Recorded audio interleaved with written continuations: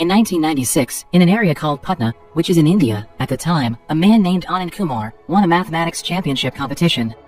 The event was also attended by the Minister of Education, and in his speech, he boasted of Anand Kumar for having won the championship. The minister's speech encouraged Anand that Indians should be global, because the world is not only filled with Americans, British, Japanese, and Chinese.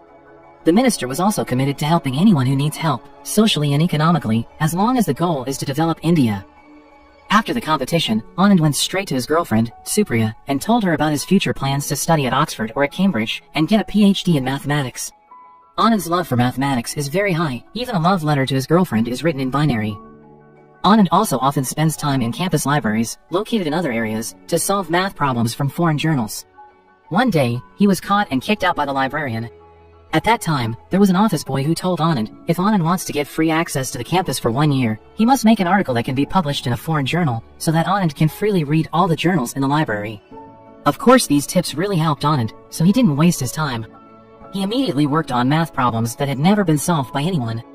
He worked on the problem at an old school, and that afternoon, Anand managed to solve the problem. Then, he went straight to the post office to send his article to England. Anand's father is a postman, and he always supports whatever Anand does, including when Anand doesn't have enough money to send letters to England. The father invites his friends to contribute so that his son's articles can be sent to England. Anand's father was only a postman, but from his father, Anand learned to always dream big, even though they were a poor family. One day, Anand's father rushed his bicycle with a letter in his hand. He came home very happy. He informed his wife and children, including Anand, that the article Anand sent had impressed a professor there. Therefore, Anand was offered to enter Cambridge University without a test. Anand's feelings were mixed. At first, Anand just wanted to publish an article so he could have access to the library. But instead he got an offer to study in England without a test, after his journal was published. Proudly, Anand showed it off to the librarian who had kicked him out. Anand managed to get his revenge, but in a positive way. Not to forget, Anand also thanked the office boy in the library. Because of his advice, Anand was able to have a great achievement. Anand's parents were very happy. They prepared everything needed for Anand. Especially Anand's father. When he took care of Anand's passport, he never stopped talking about Anand's intelligence to people. Because of his achievements, Anand became more confident to meet and get acquainted with Supriya's father. Although Supriya's father is still hesitant, because Anand is just a postman's son. But on the other hand, Supriya's father acknowledges Anand's greatness who will study in England. However, before leaving for England, Anand's family had financial problems. The cost to prepare for Anand's departure to England was still insufficient. The plan, they wanted to ask for help from the Minister of Education, because they remembered the minister's speech when he was on the competition stage. Long story short, Anand and his father visited the Minister of Education for help. But unfortunately, the minister did not listen to Anand's story. Even easily, he forgot his speech a few weeks ago. Anand and his father went home disappointed. The father reassured his son not to worry, because he will try again to find funds so that Anand can pursue his dream.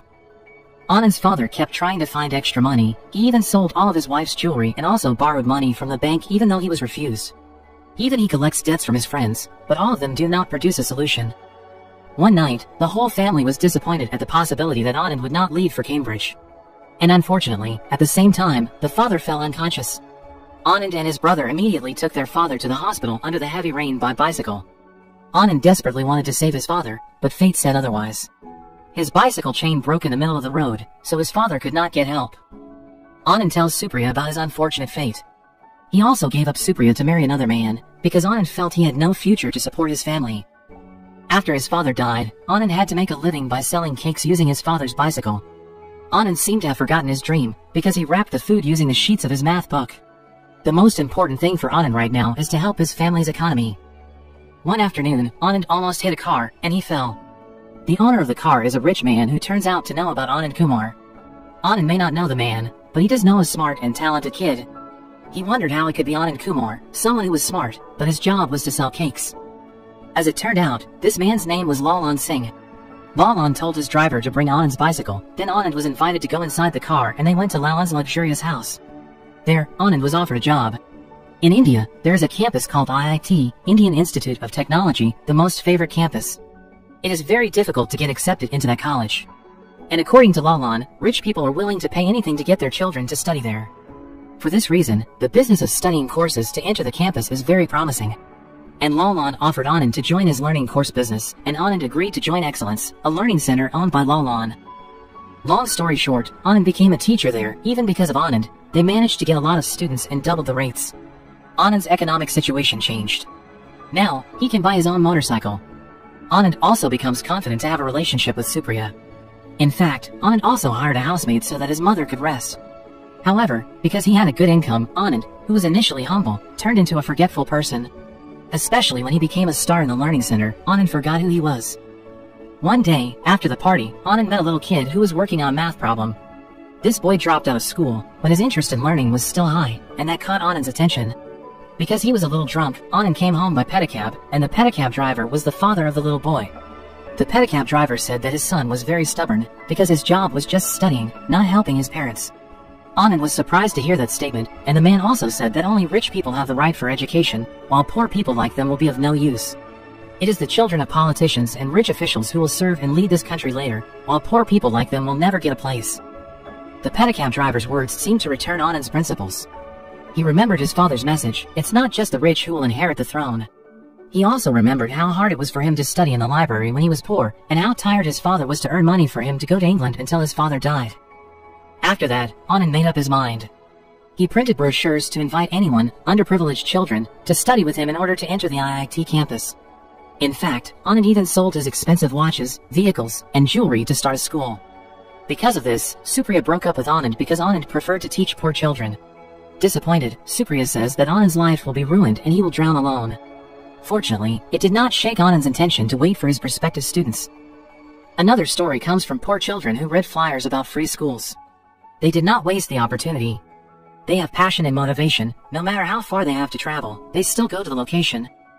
Meanwhile, unexpectedly, there were so many students who were interested in applying to Anand's school, so Anand had to select them. Anand will select the 30 best children to teach, feed, and shelter. Anand also got acquainted with the selected students. Anand wanted to know where they lived, what their previous occupations were, and how they came to the school.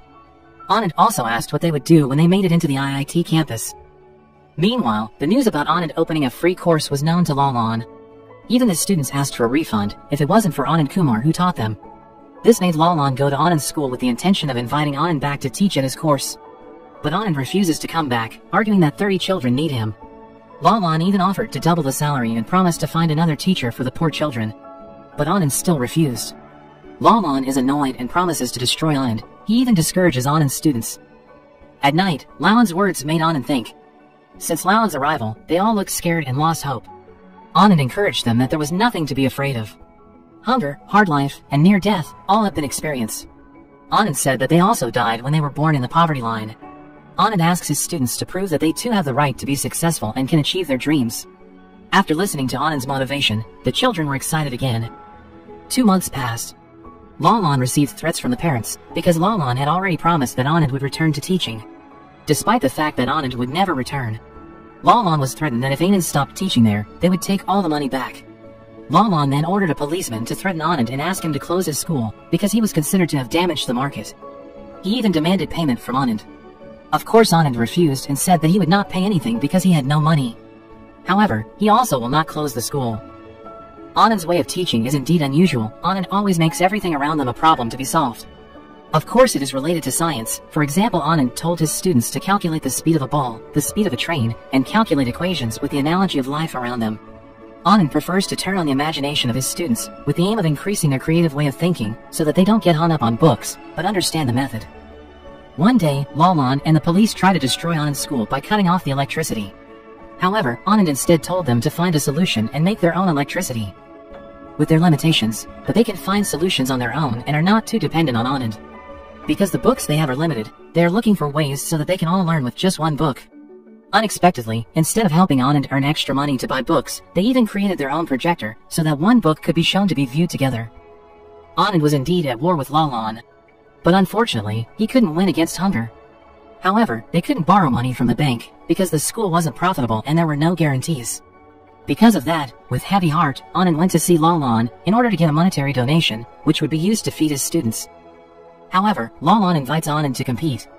If Anand's student can beat Lalan's best student, then Lalan will give Anand's students free meal for 3 months. But if Anand's student loses, then Anand must close his free school and return to teaching at Excellence Learning Center. Having no choice, Anand agreed. They also made an agreement in front of the witness, a mentor at Lalan's course institute. The next day, Anand and the Super 30 kids came to Excellence, Lalan's Learning Institute. They took the exam together. Then, the next day, they had to come again to hear the announcement of the test results. Lalan also invited many journalists. Then, the mentor who supervised yesterday's exam also came. Unexpectedly, it turns out that this mentor is Supriya's new boyfriend. Of course, Anand was surprised to see Supriya's presence. Pranav, Anand's younger brother, informs that one of their students, Phugga, is nowhere to be found, and their money is also missing. Long story short, the mentor announced that Anand's school only got 49% of the total questions, while Excellence got 50%. Therefore, Lalan won the gamble. He was very happy and immediately called Anand on stage to announce that his school would be closed. With a heavy heart, Anand went up to the stage. All the students showed sad faces. But when Anand was about to speak, from behind, there was a reporter who shouted and asked if it was true that Anand had to close his school. Was there an agreement like that? If not, then Anand didn't have to do it. Confidently, Lalan ordered the mentor who was a witness to show the agreement letter. But luckily, the letter wasn't in his bag. And it turned out that it was Supriya who had helped Anand by stealing the paper and then reported it to the reporters. Supriya did this so that Anand would not have to close the school. So Anand immediately said that he would not close the school, then left with his students. After returning from there, Anand evaluates why the students find it difficult to answer the questions. They also said that they could actually answer most of the questions, but when they sat there, they felt their brains stop working due to nervousness. On the day of the exam yesterday, they had to share a room with the children in expensive clothes with a neat and clean appearance, while their clothes were ugly, so they felt inferior because they sat with children whose houses they might clean, or whose shoes they polished. And maybe, that's what made Phugga run away, said one of the students, Vinod. Maybe Phugga felt pessimistic about being able to catch up, especially since they couldn't speak English. To overcome this, Anand cancelled teaching and learning activities for tomorrow, because tomorrow is Holy Day. Instead, Anand told them to put on a theater show for 20 minutes and had to use English. Anand even threatened that if anyone used the Indian language, they would be asked to return to their respective places. Pranav was confused by the decision. How could Anand do that to his students? But Anand insisted it was all he did so they would learn. So, the next day, they performed in public. Although stammering, they do seriously act by using English dialogue. At first, they were bullied, but with that, together they managed to turn things around with a satire song that made these rich kids understand and even dance along. In the end, on that day, Anand managed to convey a valuable lesson, even though their caste was different, but they deserved the same rights.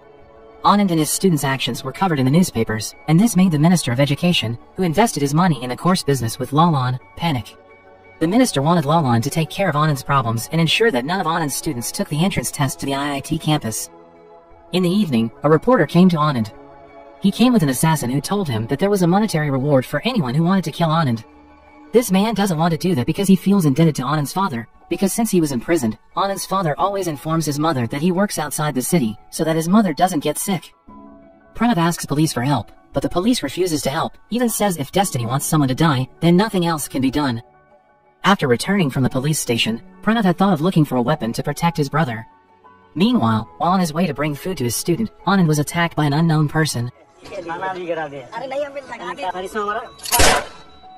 Anand got a gunshot wound to his stomach, and when he was about to be shot in the head, luckily the gun got jammed, so they planned to put Anand on the railroad tracks, but Anand puts up a bit of resistance and Pranav arrives just in time, carrying the guns taken at the carnival.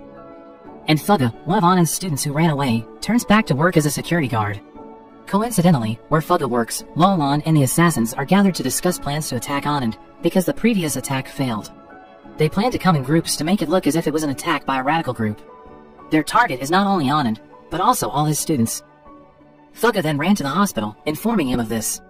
He apologizes for being pessimistic about competing with rich kids. Anand immediately gets treatment, then his students along with Pranav secure the hospital. They fight the armed assassins using the knowledge they have learned.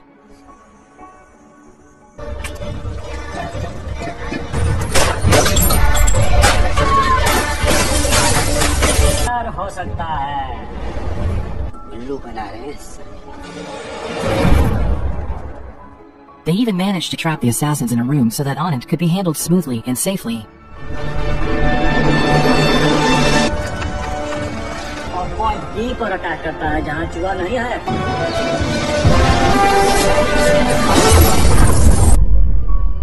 After the attack, the next morning, the students slept at the IIT campus entrance. That morning, they felt ready, despite the exhaustion of fighting the assassins last night. A few days passed, and the announcement of the test arrived. While waiting, Anand invited his students to remember their parents at home, how their parents struggled, even though they were poor, but still tried to support them, and how they all struggled to be able to come to the school to study, to change the economic fate of their families with education. The test results are posted and can be seen by the participants.